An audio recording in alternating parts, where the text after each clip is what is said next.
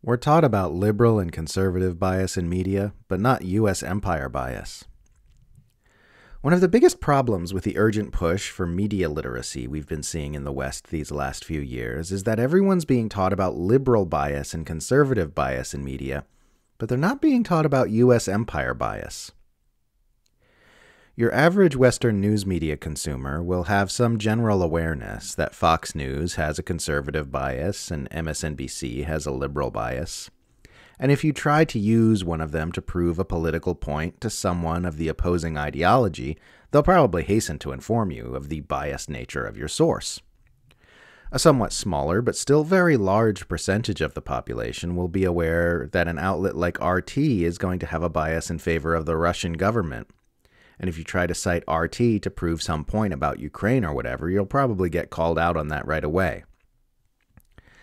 That's about as far as media literacy goes among the general public in the Western world, which just so happens to work out very nicely in favor of the Western Empire. The radius of awareness extends just far enough to pose no threat to the empire's information interests, and stops there. What relatively few Westerners are aware of is that the entirety of mainstream Western media, both liberal and conservative, are so biased in favor of the U.S. and its empire-like global sphere of influence that they're almost worthless for forming an accurate understanding of what's happening in the world. Every foreign policy agenda of the U.S. and its allies is reliably facilitated by the Western media, because the Western media do not exist primarily to report the news. They exist primarily to administer propaganda. The New York Times has reliably supported every war the U.S. has waged.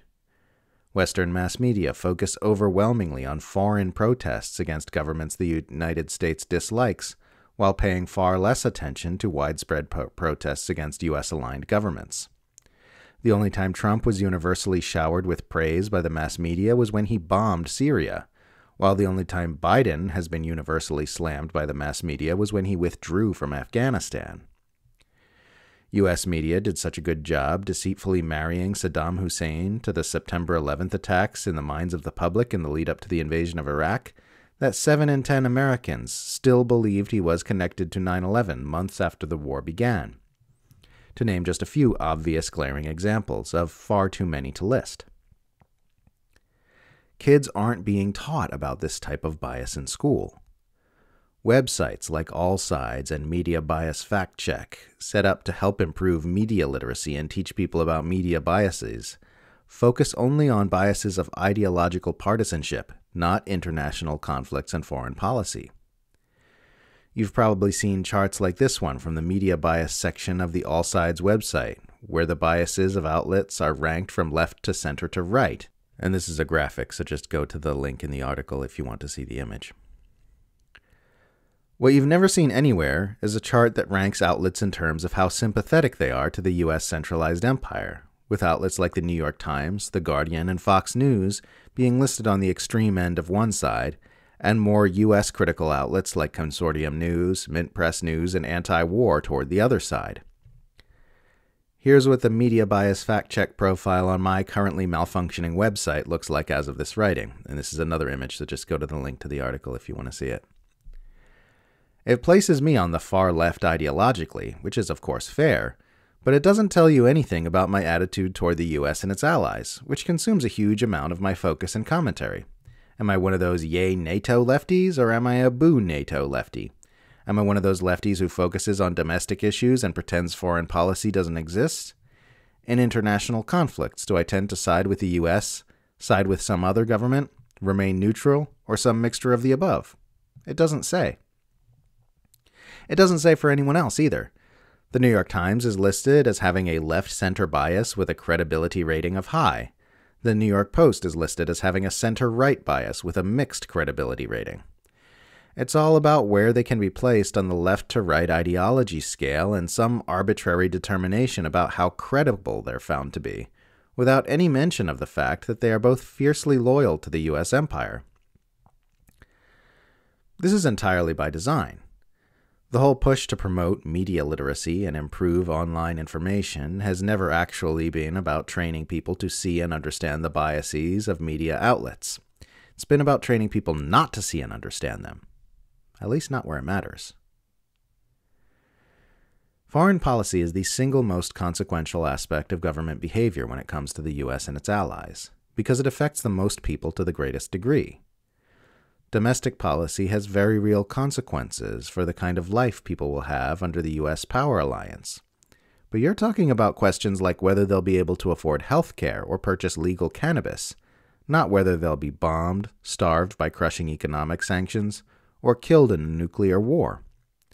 And yet our entire society is being trained not to look there when determining the biases of those sources we look to for information. And this is exactly because foreign policy is so immensely consequential. Those who run the empire don't care whether women can have an abortion or whether marginalized groups are abused by police. So they're happy for the biases of their propaganda organs to be highlighted on such matters and for everyone to pour all their energy into debating them. What they absolutely do care about a very great deal is the operation of the globe-spanning empire, which is held together by nonstop violence and abuse and the threat thereof.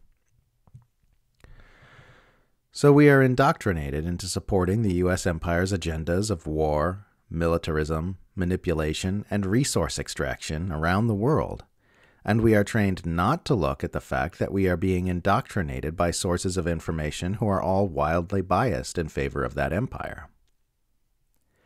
By keeping the Western media's U.S. empire bias out of the spotlight, imperial spinmeisters shrink the Overton window of acceptable opinion down to those foreign policy views which are promoted by mainstream information sources whose only criticisms of the empire come down to minor quibbles about the specifics of how the empire should be run, instead of whether a globe-spanning power structure should exist at all.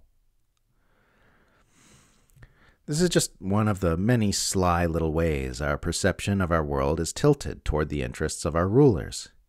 It's what Chomsky was talking about when he said, the smart way to keep people passive and obedient is to strictly limit the spectrum of acceptable opinion, but allow very lively debate within that spectrum, even encourage the more critical and dissident views.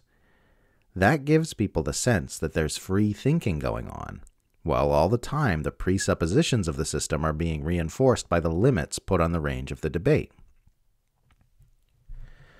A passive and obedient populace is exactly what the empire wants, so the imperial media keep the debate restricted to things like culture war issues and electoral politics, with the edges of the Overton window eclipsing out issues like capitalism, militarism, oligarchy, and empire. In this way, we are kept barking and snarling at each other, without ever turning our gaze upon our rulers, and without ever noticing how many more there are of us than there are of them.